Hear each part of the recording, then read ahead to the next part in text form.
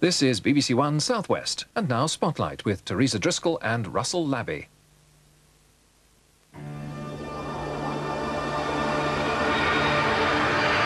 Police get tough over tractor tailbacks. Near misses, fishermen confront the Navy. And the man who tapes the test card.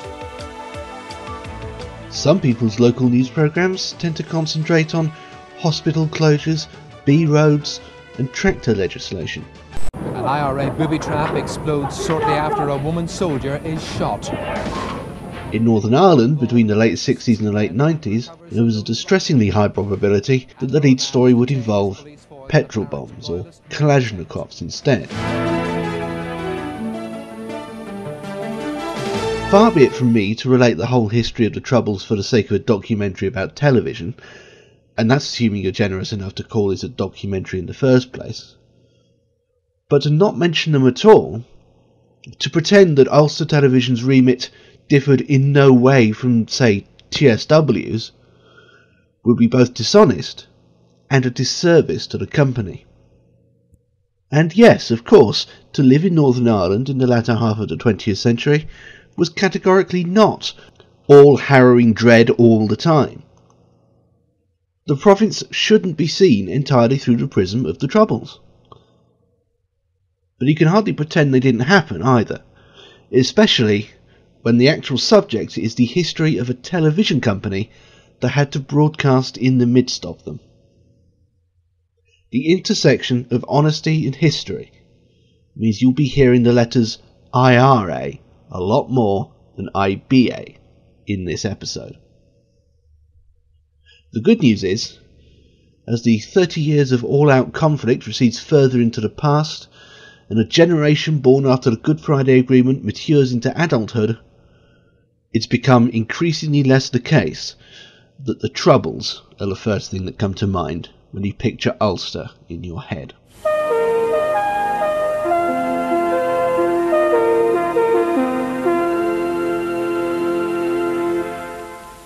The ITA first advertised for a Northern Irish franchise in late 1958.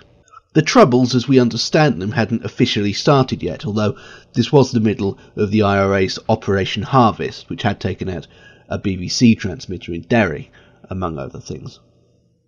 Two consortia bid for the licence, one headed by the Duke of Abercorn, played here by an ageing Hitler and supported by the Belfast Telegraph, and one headed by the Earl of Antrim, played here by a friendly ghost and supported by the Newsletter, and for some reason Laurence Olivier.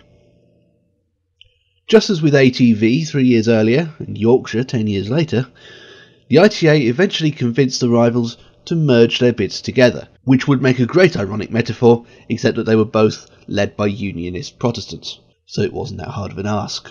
In fact, that being the case, the ITA added the extra condition that a decent stake in the new company should be offered to Catholic interests. Already we're in a bit of a weird area.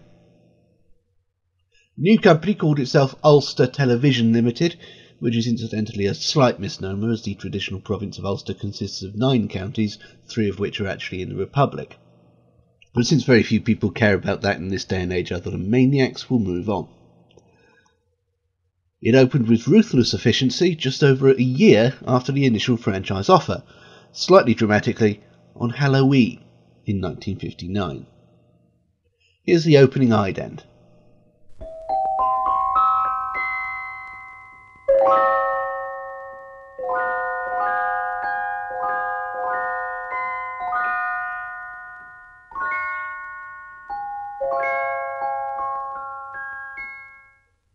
For the first but not the last time, Ulster's ident is unusual, to say the least. This symbol was actually the result of a competition in the local press, and the winner, for the record, was a Mr. Roy Irwin of Ballycarry, and his logo would come to define the region for the next 34 years. The dots represent the major towns and cities of the 6 counties that make up the province, all joined together by the magic of televisual transmission. For some mad reason, the accompanying jingle has been arranged for what sounds like a child's music box, resulting in a bizarre lullaby that's peculiarly unsettling, in the same way that a porcelain doll singing Ring a Ring a Rosie while its head turns 180 degrees to look at you is genuinely terrifying. This ident served Ulster Television through the first 10 years of its existence. By the end of the decade, colour television had arrived. Unfortunately, so had the Troubles. Much of that first decade had represented a relatively quiet period in Northern Ireland's history. Operation Harvest was a wash, an unpopular idea in the first place. It resulted in 18 men dead, mostly on the IRA side, and over 500 locked up to no net gain, very much the terrorist equivalent of the Gallipoli offensive. The consequent storm of internal squabbling had the side effect of providing relative peace and quiet for a few years in the province, as the IRA were kept busy fighting each other instead of the English, Protestants and/or innocent bystanders. This obviously couldn't last. Some estimates have the Troubles starting in 1966 with the formation of the Ulster Volunteer Force and their almost immediate declaration of war on the still squabbling IRA. If you do choose to start from then the next 3 years was very much a phony war phase, marked by marches, bad blood, and the occasional isolated outbreak of violence.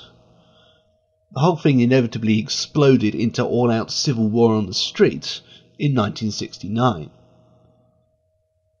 The spark that lit the powder keg was an eruption of violence in the Bogside, one of the most deprived areas in Derry City, or Londonderry, name your poison.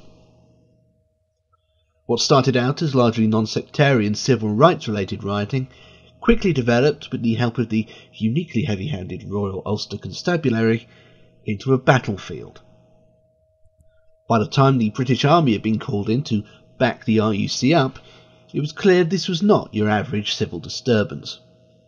Before long the IRA had re-emerged, initially in two flavours, with the explicit mission to wage armed struggle against the occupying British, and also each other, and also the Loyalists. Northern Ireland was now at war. So how does television operate in wartime? Well, of course, the last time it happened, it hadn't.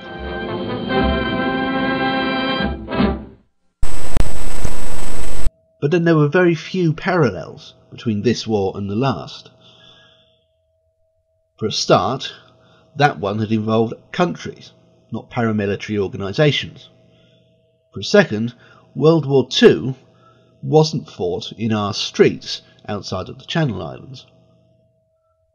Ulster Television weren't just broadcasters during wartime, but during a war fought on their own doorstep, often literally. And the third big difference? This was a terror war, a guerrilla war. There were three sides, and only one was a real army. Although you did have your barricades and your no-go areas, this wasn't just a case of two enormous armies lined up against each other, struggling for terrain. The paramilitaries were looking to conquer mental territory as much as physical, to exhaust or even scare one another and or the British off the island altogether. And when not doing so, to hide in plain sight. They weren't equipped for full-scale, perpetual conflict, hence the attacks coming in irregular bursts. They could come anywhere, at any time, and did. While in between, life carried on as normal, or as close to possible as normal, under the circumstances. Ulster Television weren't helped by the fact that they were technically the regional franchise of a national network. A national network for a foreign country even, as far as the IRA were concerned. They quickly developed a sort of broadcasting schizophrenia, perfecting the art of changing faces at the drop of a hat, because you never knew what was around the corner. It wasn't as if every news report was a relentlessly harrowing exercise in body counts. 9 times out of 10, life was reasonably normal. Around this time, Ulster became the first ITV station to institute hour-long daily local news programmes. Not because there was so much more news, but because what there was tended to fall on the depressing side of things, and so they needed the extra half hour for uplifting human interest stories, actively battling against the province's bleak, war-torn image. Even so, there was no way of telling when something terrible would happen, and Ulster Television had to be prepared for some pretty bleak circumstances, while at the same time providing the national ITV service. There could be a news flash about a bombing, probably only a few miles at most from the viewer's doorstep, and then Coronation Street of the Century came on. Such necessary cognitive dissonance kept Ulster Television going through the height of the Troubles. Its madness kept it sane. The corresponding ident, introduced when colour came to the region at the same time as the Troubles, erred on the side of caution by being silent and still. This wasn't an unusual thing for an ident to be at the time, of course, but it was particularly sensible in this particular time and place. In 1980, Ulster Television celebrated their 21st birthday. Again, I don't know why the 21st was so important to television channels besides being the traditional age of adulthood. But whatever the reason, to mark the occasion, Ulster created a special ident.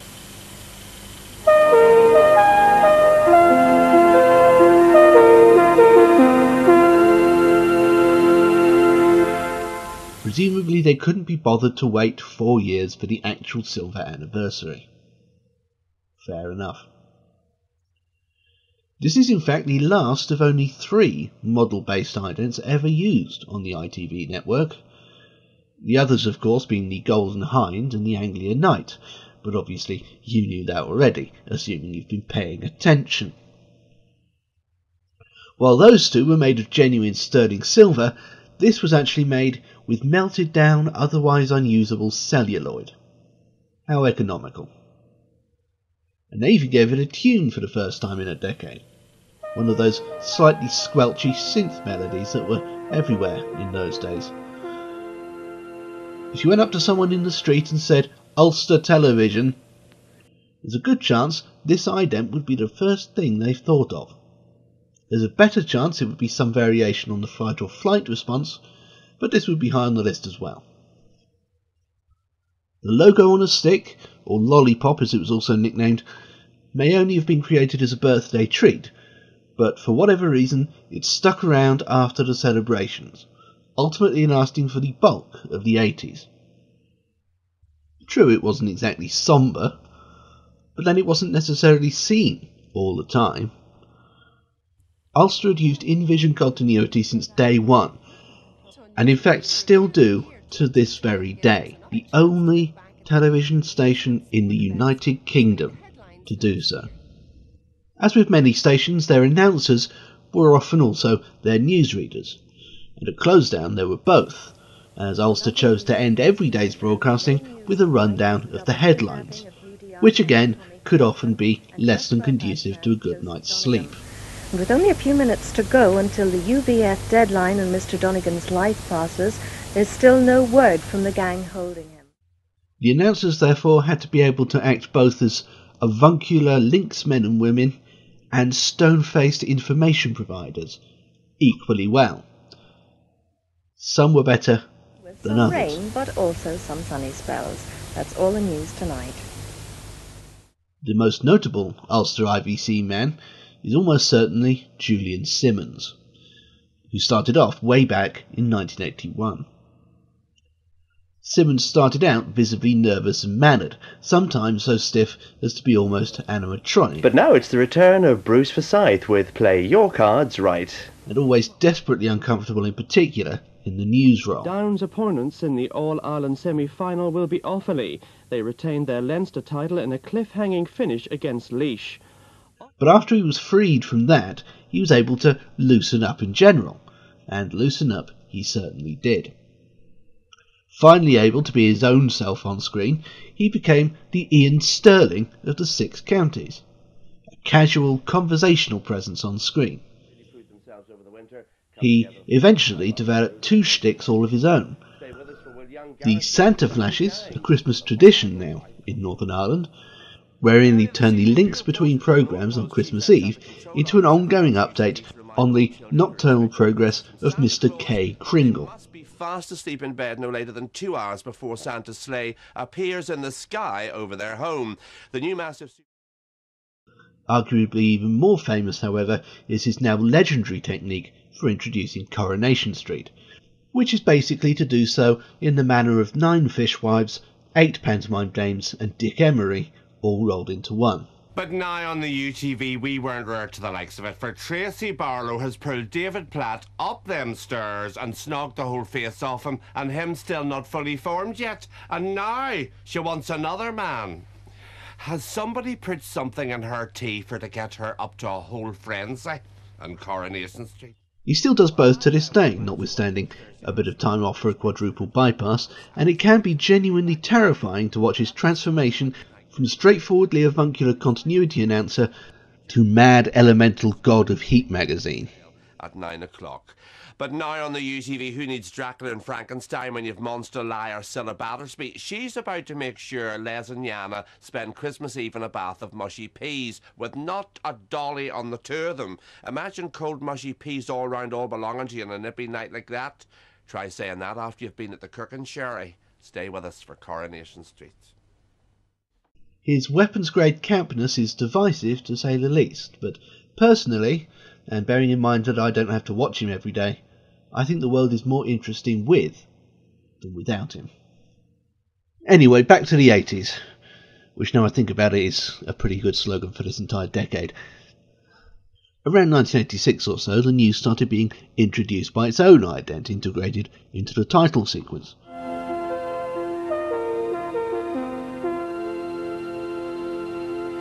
This was also occasionally extracted and used as a main ident in place of the lollipop when something particularly awful happened.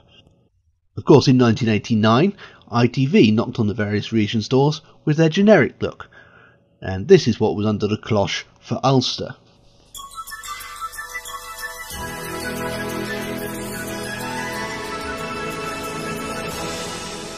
I get the feeling that this was one of the last variants to be put together, and that the designers have basically just given up completely on their triangle conceit.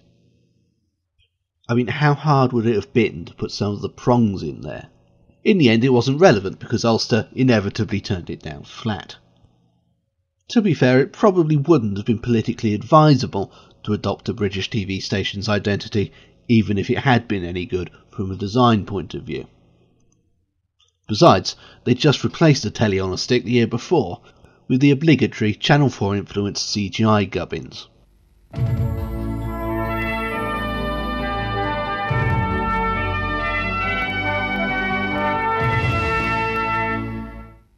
Fairly typical stuff for 1988.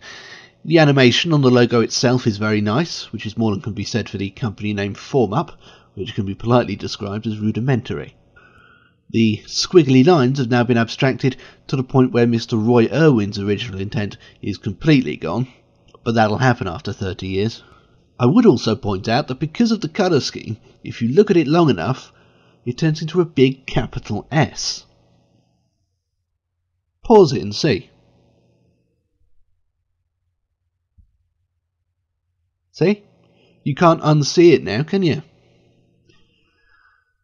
The real problem is the music. A discordant, wailing electronic piece that I think is supposed to sound like bagpipes. Not the best idea in itself. And then there's the way it just cuts out at the end, which is disconcerting to say the least. This ident saw Ulster through to the 1990 Broadcasting Act and its concomitant franchise round.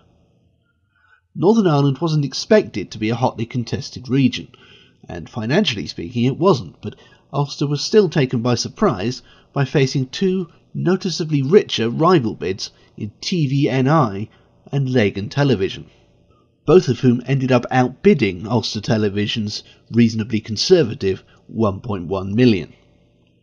However, TVNI were found to have overbid at 3 million, and Lagan failed the quality threshold, whatever that means.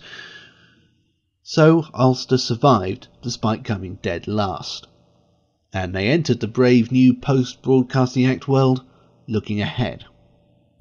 In 1993, 6 months after the new-look ITV made its debut, Ulster did the same, initiating a major revamp of the station, one that insisted on its identity as a channel in its own right.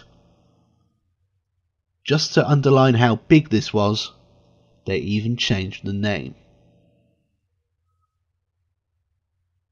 Goodbye Ulster Television. Hello UTV.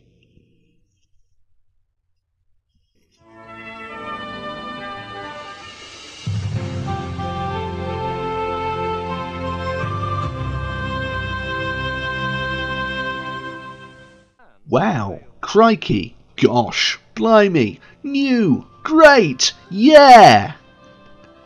The newly rechristened UTV, or as Julian Simmons tends to call it, the UTV, was brash, colourful, and most importantly, very much its own beast. In this new post-broadcasting act landscape, even the newbie likes of Meridian and West Country seemed somehow resigned from the start to their eventual buying out. UTV, on the other hand, was extraordinarily confident. And the new ident was very special indeed.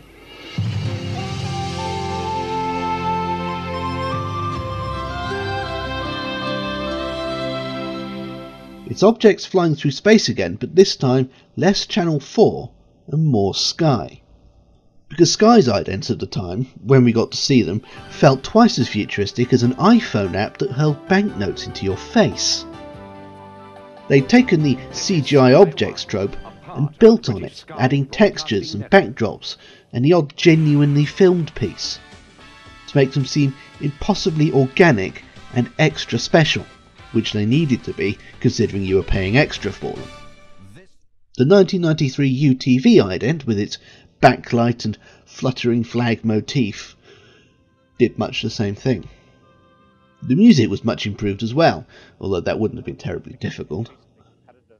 It's clearly and obviously Irish for one thing, and contains not one but 2 catchy hooks.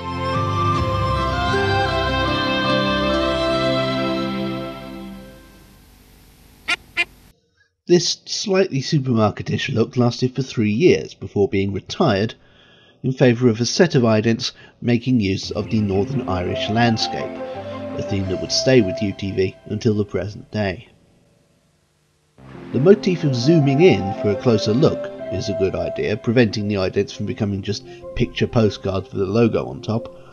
If you must do live action idents, this is probably how to do it. The only problem is the UTV logo at the end is so blurry and indistinct, it's like the zoom has somehow made your eyes water. Meanwhile, the music has probably sensibly been reduced in length to just the closing riff,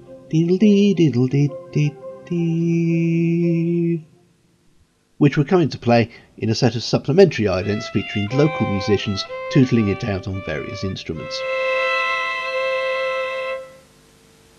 These were finally replaced themselves by the end of the century with a simple letterbox motif.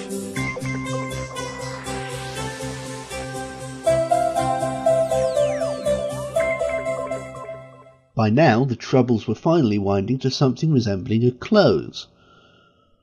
The various sides were finally sitting down to talks, and after a couple of false starts, the leadership of the IRA have decided that as of midnight August 31st, there will be a complete cessation of military operations. Dicks. On Good Friday 1998, with nanoseconds to spare, an agreement was reached that effectively ended the Troubles, as we understand them. The IRA agreed to cease fire, disarm and ultimately disband. The British Army withdrew. The RUC were dismantled and replaced with the PSNI. And the Northern Irish Assembly was established at Belfast under strict power-sharing rules. There was some resistance among a few holdout wankers, but it turns out that slaughtering dozens of blameless bystanders actually does your cause more harm than good. And the few holdout dickhead splinter groups, such as the real IRA and the presumably equally real UFF, have mostly concentrated on killing each other since the turn of the century. Finally, a bright new day was dawning in Northern Ireland, and UTV made the most of it. New millennium, new logo. Roughly the same jingle though, at least at first.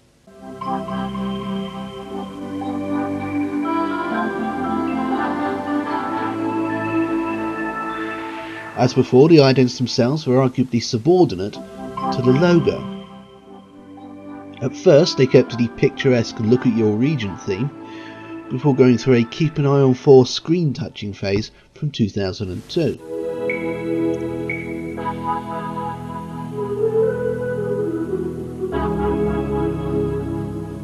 Of course, while all this was going on, over in England we were being treated to the ITV generic look, except in Carlton Run regions where we got a slightly different generic look. However, the Hearts managed to pass the province by completely. Still self-owned and under no obligation whatsoever to either Britain or ITV, they never adopted it, and never looked like adopting it. Unfortunately, when the patronising, region-negating, celebrity-faced idents arrived in 2002, they were overruled, and forced to adopt them. UTV responded to this in the same way as Channel, by replacing the ITV logo with their own, and almost exclusively using their faces rather than ITV's. And then by dropping them altogether at the first opportunity and going back to landscapes, this time in the form of picture postcards.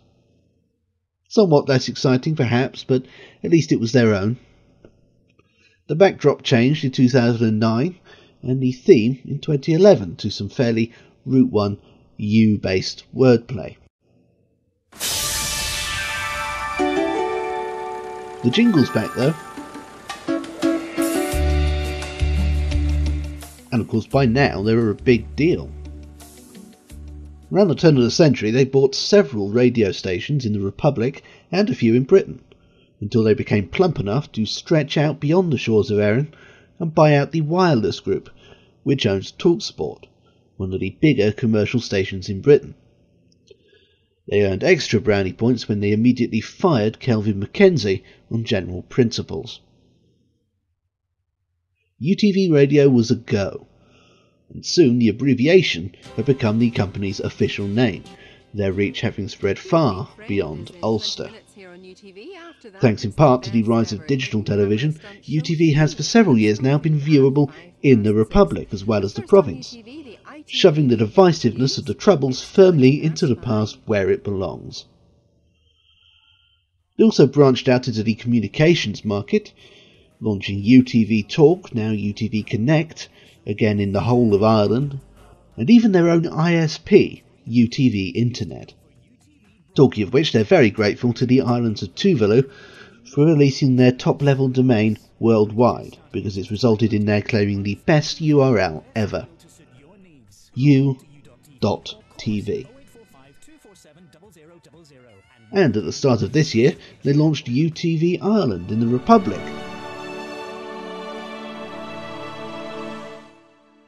It hasn't caught on so far, but it's neat that it exists. UTV Media is now one of only 3 companies to run an ITV franchise, and the only one to own just a single one of them. Unique among the ITV franchisees, UTV was neither bought out by a rival, nor did it buy a rival out. It's probably the closest thing we'll get to a real happy ending in this series. We got it out of Northern Ireland. Funny how things work out sometimes.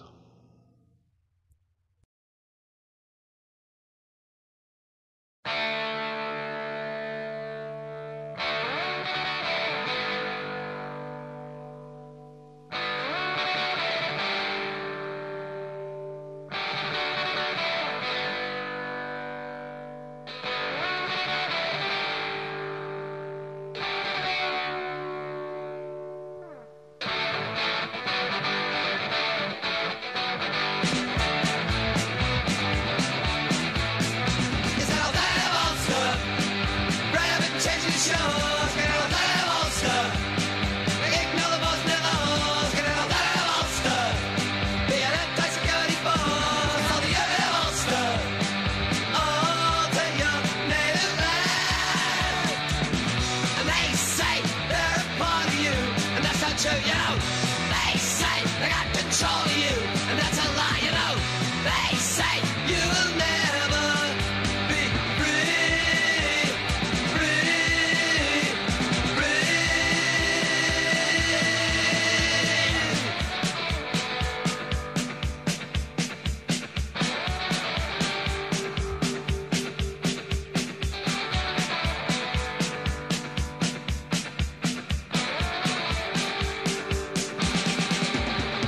I'll tell you about stuff.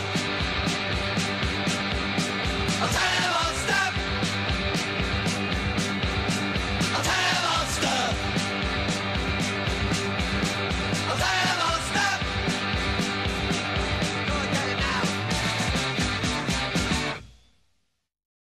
But now on the UTV, as Jack Duckworth prepares to move out of his house, what is he going to do with Big Vera's ashes? Should he take them to Connie's house? Will Connie want to give Big Vera's ashes house room? Well, wait till I tell you, she better. Or Big Vera will be giving her a severe dig in the bake from beyond the grave in Coronation Street.